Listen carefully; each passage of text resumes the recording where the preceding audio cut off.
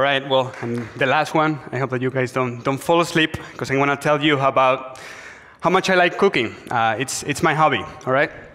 So actually, one of my special abilities, it's chopping veggies. Yeah, I'm pretty good at that, actually. So I can chop them pretty fine, just like, can go forever. But as a hobby, I have another hobby, which is particle physics. So I wonder sometimes, how much farther can I go in this process?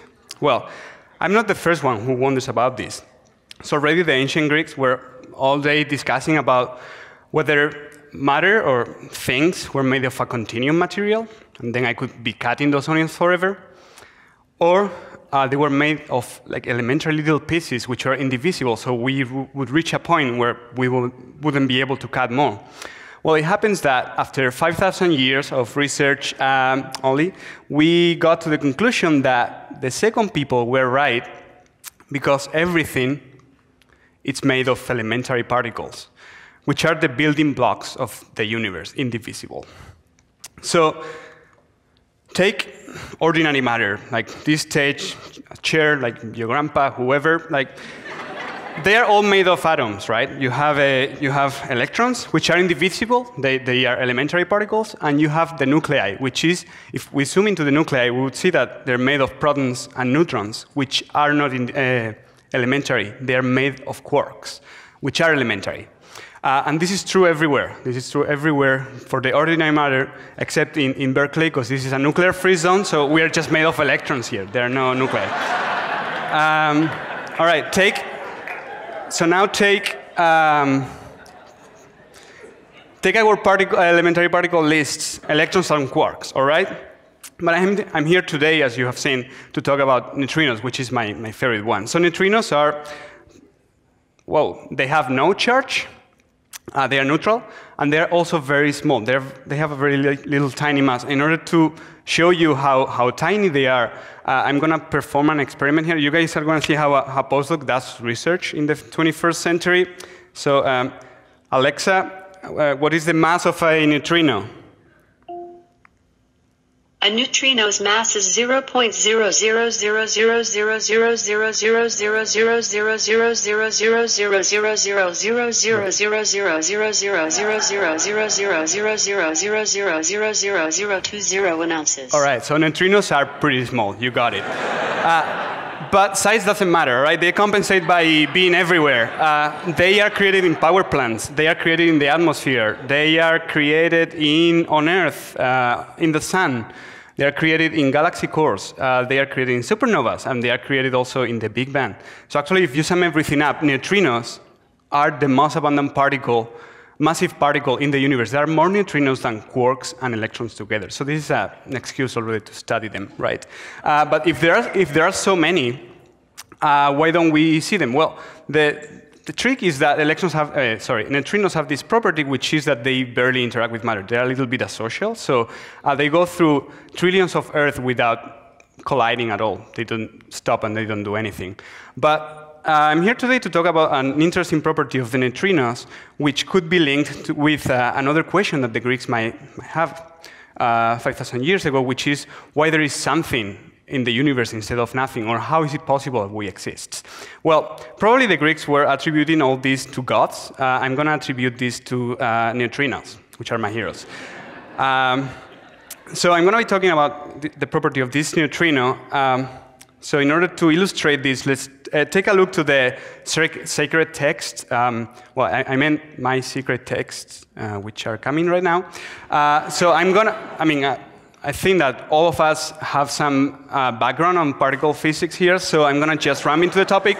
So this is the Lagrangian of the standard model, right? We can expand it, then we can write all these Feynman diagrams that leads to the cross-section, include the neutrino.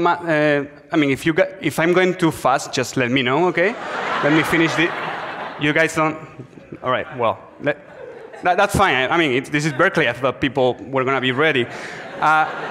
Let's go back to Greek mythology. Greeks thought that there were good gods and bad gods, all right? Particle physics, we have something similar. We have matter and we have antimatter.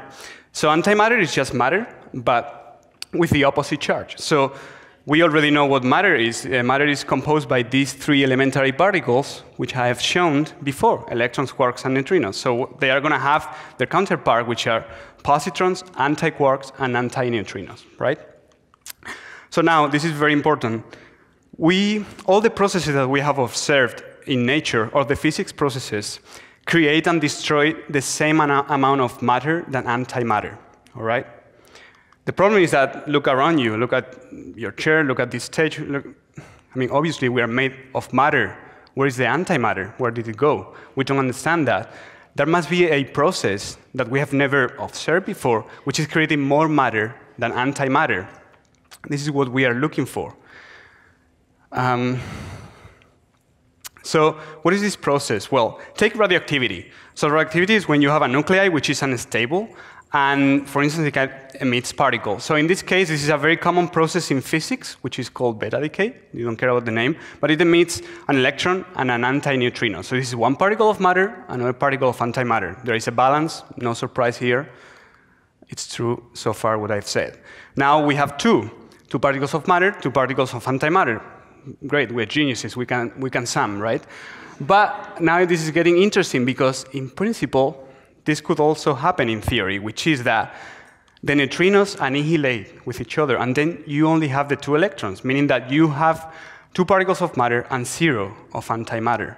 We have never seen this, but this is very interesting because this could be unbalancing this equilibrium, right?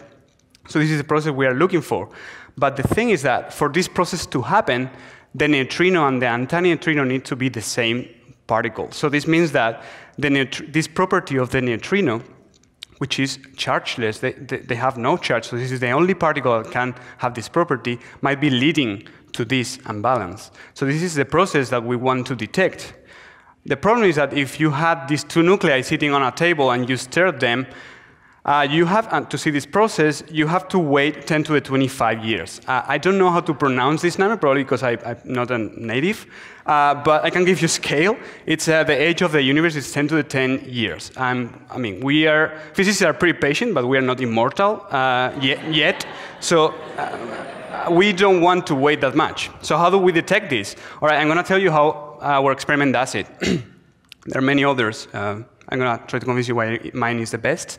So first of all, the experiment is in Canada, which in case that you're not familiar with this country, is like America, but with mounties and same president. And then what we need to... So first of all, you don't see them, but we're continuously blasted by cosmic showers. So we need to go underground, because otherwise the detector, the particle detector, will be blinded by this.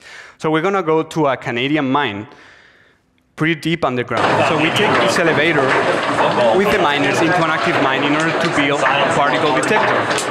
We're going to go pretty far down, 2 kilometers down, in order to build this detector that I'm showing here, which is called Snowplus. So the first thing that the sun's out, it's pretty subtle, so this is the main advantage of this detector. I'm going to try to explain it so that you understand it. So it's... If the slides, so it's pretty big, all right? It's pretty massive. That means that you can actually fit a lot of material in there. So you don't have to wait 10 to the 25 years. You just have to wait 5 to 10 years in order to be able to say something, which is still a lot. But, it's feasible at least, right? So how do we see this process? Well, we have to make a little cocktail here. It's almost 9 or 10, whatever, so I'm getting thirsty. So first of all, what do we need? We need a little bit of tellurium. This is what we put in our detector, if the clicker allows me to do so, which is a radioactive material, which is potentially the one that undergoes this process that we are looking for. In order to see the physics processes, we're going to put also some glowing liquid in there, all right? And we're going to shake it. We like it shaking, not stirred. And we're going to fill it to the top.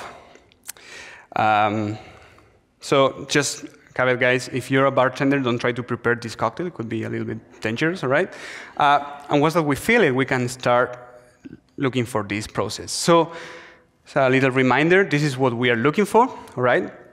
It's creating 2 electrons and nothing else. So what's going to happen here? Well, we put this glowing liquid in there, which is going to create flashes of light because of the charge of the electrons. And then these flashes of light are going to be detected by the 10,000 photosensors that we have surrounding the volume.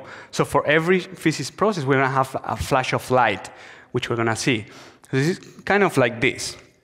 So this is how the data would look like, actually how it looks like at the detector. So every single one of those flashes might potentially be a physics process. So now the challenge is actually distinguishing which one is ours. So this process we are looking for comes up very specific energy, and there are many false positives, so this is still very challenging. But if we find these guys, we are going to party. I'm not going to dance, I'm sorry, guys. Already, someone did it. So, yeah, that's me. So why do we do this? Why is this so interesting? Well, first of all, it's pretty fun. You get to go to a mine, you get to go to in an underground lab, you can play with the detector. What else? You can have some romantic boating around the detector as well. Actually, on surface, it's not that fun because Canada is pretty cold. But anyway, so seriously, why are we so interested in this? Well, remember matter and antimatter. When they encounter each other, they're going to destroy it. So if there is the same amount of matter and antimatter in the universe will be filled with nothing, just pure light. But if neutrinos are their own antiparticle, that would allows this process to exist and then unbalance this symmetry. And this would allow you to exist. So neutrinos are the responsible of our existence. Oh, all right. This is it, guys. We went a long way in order to answer this question, but I hope that in the next years we find out that neutrinos are the real God particle. Thank you. Sorry. Thank you, Javier.